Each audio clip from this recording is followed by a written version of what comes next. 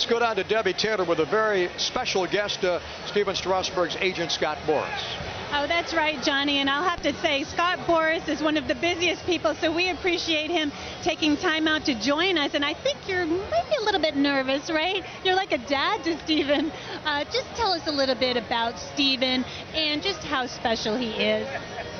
Well, besides his unique abilities, he's a very intense athlete and a very intelligent athlete, and I don't think you get to where Stephen's at such a young age without having all those qualities. And certainly having a collegiate environment where he had a Hall of Famer work with him and a great pitching coach, all those aided to a foundation that allowed him to advance so quickly to the major leagues. What are your emotions right now, getting ready to watch him in front of a full house and all the media that's here and so much excitement surrounding this debut? Well, you understand one thing for every player that arrives, because all of us ball players, your goal in life was you wanted to play in the major leagues.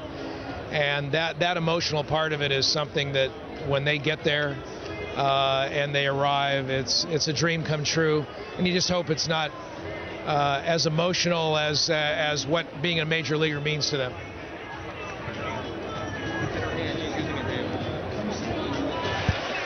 Well, Debbie's microphone has gone out as you see Stephen loosening up out there and getting set to make his first start tonight. Thanks to Scott Boras. Unfortunately, some technical difficulties there. But when you look at Strasburg's rise in less than 1 year, it was June 9th of '09, drafted first overall by the Nationals, signed a 4-year deal in August, just before the deadline, beat it by about 2 minutes just before the midnight bell struck, Ray. Yeah, they were in the pits, boy. I mean, down in the ditches trying to get that thing done, and some of us thought that it might not happen. I remember Stan Kasten coming out here and says, guys, don't make a prediction because you don't want to embarrass yourself. That made me feel like it was going to get done. But you know, a lot of money, a lot of commitment, but this pays off. This crowd, and if you're talking about an average of 22,000 people in a night, 20,000 people are going to be here.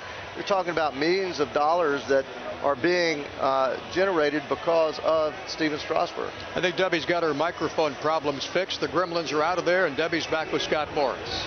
Okay, thank you very much, Johnny and Scott. I wanted to ask you about Bryce Harper, who you also represent, and he really took an unconventional path to baseball, becoming a draftee. And just tell us a little bit about how that idea got started.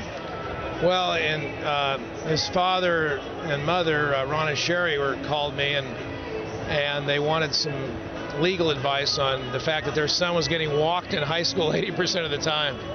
And so we gave them some ideas about how to handle that, and the Harper family made the decision to have him get his GED, go to junior college as a junior in high school, play at that level, which with his size and his abilities allowed him to obviously set historical records, hitting almost, I think, 3 times as many home runs as anybody in junior college history with a wooden bat. So I think that they made the right decision and put Bryce in a best place.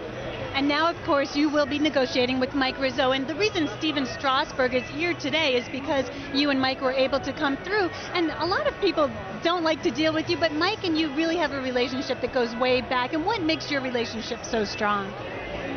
Well, you know, I deal with every major league team all the time. And so we both try to be prepared. You know, when I did Stephen's contract with Mike, it's a situation where it's a difficult contract because it's unprecedented because we're dealing with factors that are not customary in the industry. There's no comparability. And when you're dealing with those types of things, you want to certainly arrive as a sense of fairness for everyone. But you're also reaching into an arena where for draft picks you can usually say, well, they should just wait and earn their way through the major leagues. Well, there's a select few draft picks that actually create resources and revenues, attendance, all before they ever play in the big leagues, like Stephen Strasburg. So it's a very different process. It obviously is unique to a very few athletes, but I'm glad that for everybody it worked out. Okay, Scott Boras, thank you so much for joining us. Johnny, Ray, back to you.